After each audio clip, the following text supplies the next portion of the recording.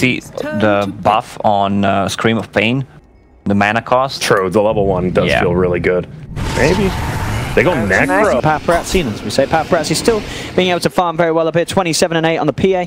FN's just playing. He's playing it smart. He has to play careful here because he knows he looks bottom. There's just a Brewmaster, so he clearly knows this Willow's hunting for him when this Necro is 6. They could look to set up for Yang here, but he's still pretty tanky. He's actually bought the Bracer, buys the Wand as well on the Brewmaster, so he can survive the burst damage that comes out from Oracle as well as Jug. Yeah, you're not killing the Sprig unless he massively oversteps or gets too aggressive onto the hack, and that's unlikely. It's a Juggernaut. He knows that that's a hero that he can't really kill.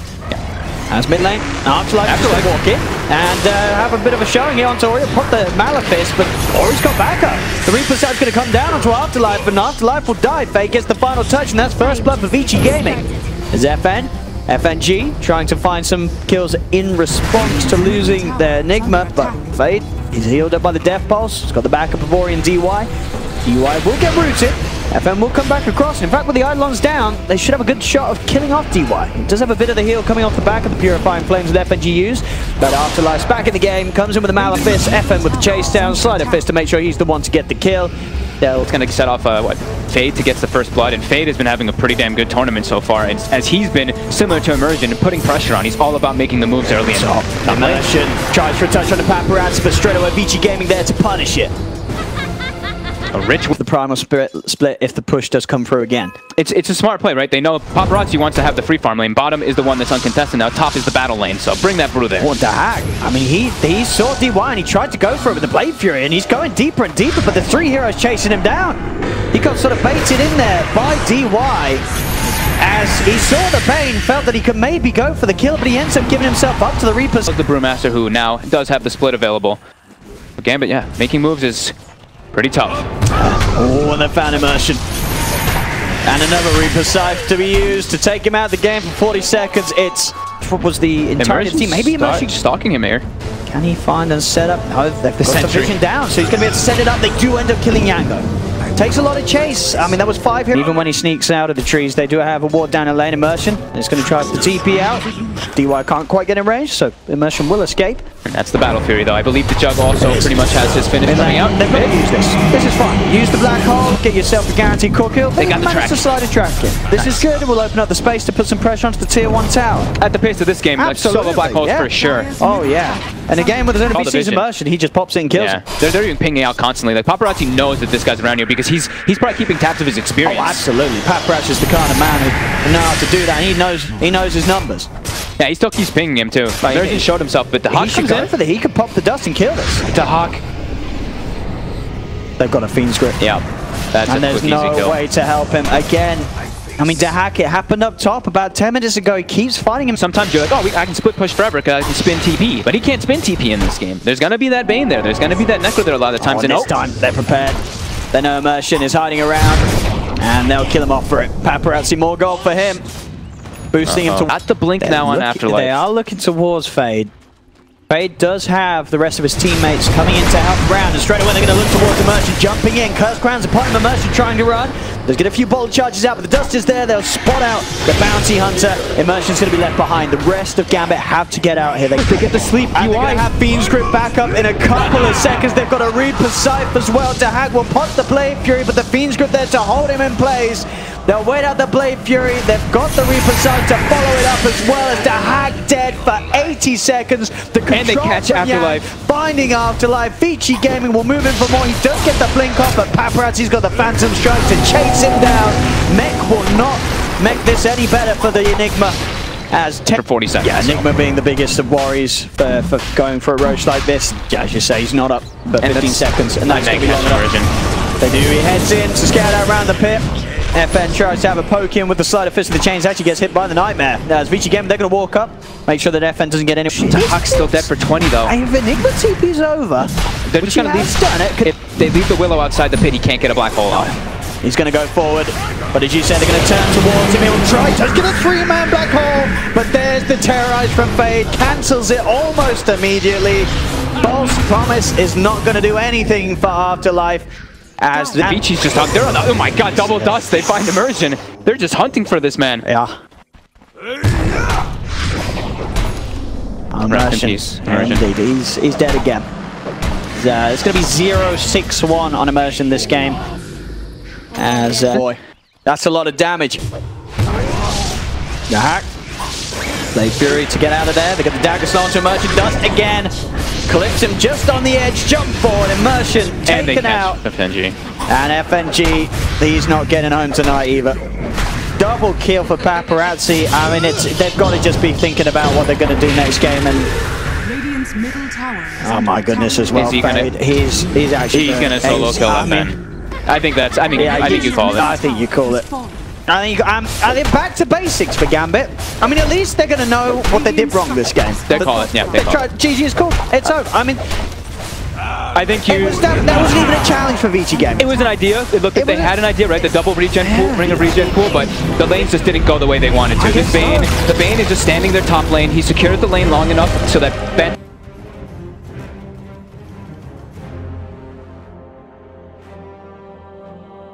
That's not bad versus Puck, because already, right, Puck coils your Pango and your Troll. They're just out of the game. They're actually out of the game, especially if Troll's ulted. He's just doomed. That hard camp, just to make sure that they can't, like, pull and whatnot. Of course, the Chen can't take the big creeps early on anymore, so it's not for that reasoning. It's just to make sure that they can keep that that lane positioning for themselves. Oh, see FN getting... Does he jump for the courier? He does! Oh, and he did it! Oh man, I saw it. Close to doing so. Afterlife will be able to back off and pop the south. And now they have a Chen. So when you do your lane swaps, they can do it more efficiently. Bam, send the Centaur up top. Oh, but he might actually be sent to his death. It's going to work out against them. DY sort of brought him over here. And Yang is going to be like, why you do this? He has got the first. Oh, he got the first blood though. First blood. Oh, that's why he does it. Okay. Okay, he'll take that. I mean, sure, it is Yang dying for a support, but he gets the first blood. He gets the first blood. Ori getting silenced up. Has the fairy fire though, just enough to actually keep him alive. Ooh, that got close. And you know, this is where we are going to see that regen difference really come in. He's got a salve. He's going to be back up to full. He might kill him. And is dead. Yeah. I kind of thought that this would happen. You called it. Points get put up a lot more, but he already has 13 stacks on it anyway, so he's feeling like he wants that magic damage for picking out the troll. And Dahak already getting pressured. Yang, couple hits on him, 3 hits, gets the double edge 2, 1 more, and he gets easy kill by himself without any help. An Immersion. He has to avalanche onto DY. It's a 3K gold lead, Owen. Yeah, I mean, it is. Dire's middle tower. It's looking rough again for Gambit. It's first 5 minutes. Vici Gaming. They're about to find another one. Setups there from Fade, and FN. He's struggling. He really. The 3-0-2 build, so a little bit more duration on the silence to try to hurt Ori a bit, but that means his wave clear is going to be this is what they're heavily. talking about on the panel. You know, as Grant said, maybe this could be an approach, but as Grant also said, that all the pros that he's spoken to about this have said, you really need that shield crash, but FN is trying to go for the alternate. Dream Coil back up, and there's no way to get out of that one. Can't swashbuckle with the Dream Coil's leash. Single stats are very weak as a hero. Oh yeah, Puck just able to pull him out and put pressure on tower. Gambit, maybe they can find this one. Yeah, they got the cast him out of the other. There's a stampede getting DY away. And in fact, Fade, Yang, they're ready to turn. They get on top of FNG with a Who Stomp, the retaliate damage, allowing Yang to right-click down the Witch Doctor. Ori's coming past the Dream Coil. Set up with the shackles. The Dream Coil follows down to 2. They have the magical burst to nuke down to Hack. Who Stomp onto another Immersion. They'll toss Yang up in the air, but Yang quickly comes down. Have some fun, and then when we get to the finals, that's when we show them what we can really do. And they are so far in this beginning of game 2 on top of the very dominant game 1 that they already had. They've got a Ravage if they want to try for it. The dive is coming out too. Mid lane, more kills for Vici Gaming as Immersion is shackled up. They get Yang. It was the Ravage though. They had that. Oh, is he gonna? He finds FN here. Oh no! Oh my God! Oh no! FN! Oh no! Oh no! Let's just type F in the chat. We need some Fs. We need some Fs now. We need something so far. And they kill the tower without even having to commit those mass serpent wards. And Gambit's trying to come forward with the coil on 3. Alright, can they kill this? They're gonna marry the charge. The Ravage, the everything does the job. They kill. Again, this sort of 15-minute round timing for a Battle Fury. FN. He's been spotted. Oh no. Oh, FN, don't get baited by the sexy Chen, and he did. He saw it, he wanted it, and he's not gonna get it. As they'll just get him. Gambit. They have Stampede available. Not gonna use it just yet. Jumping with the Hoop Stomp. Oh, the damage. Takes follow-ups there, and as you say, they have Stampede, they don't need it. They may use it if they want to try for more. Ori, he knows that he can do this. He's got nothing to be worried about at all.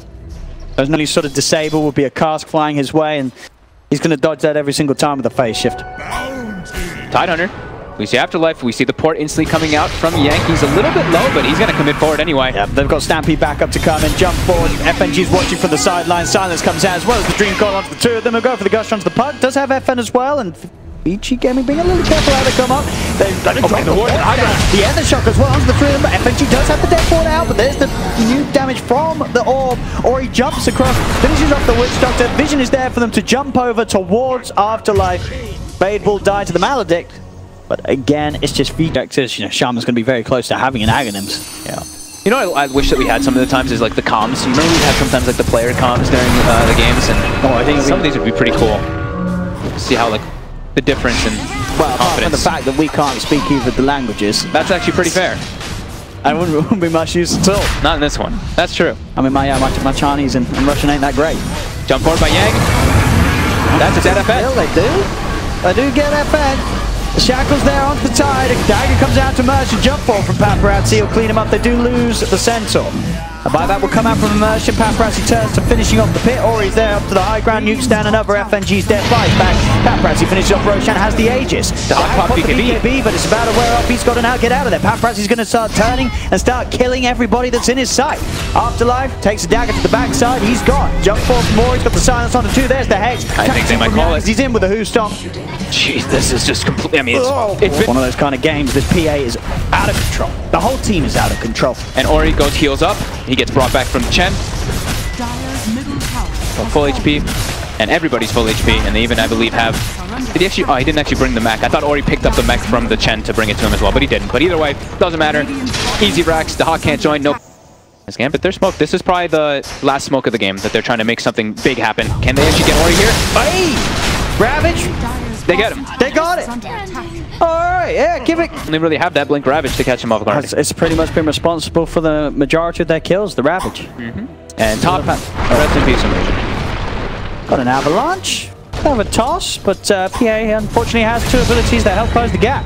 The Phantom strikes. Any type of breathing room as Puck is back. Chen recalls Puck. FN. Oh, really high. He got. Oh, the coil's off the mark. Oh, there we go. But in the base, Paparazzi nearly one-shots a Tidehunter. Let's jump forward. Gambit's got to back up. Get the cars down. The creeps already in the back lines. Ori jumps in with the Dagon burst. He's able to kill off Afterlife. It's tier 3 tower going down. They've got no Tidehunter for 40 seconds. GG is called. GG is called. Vici Gaming, ladies and gentlemen. They're just on another level. Something happened. I mean, the smiles are out. They know it. Of course, this has got to be so far the easiest finals they've ever played. I mean,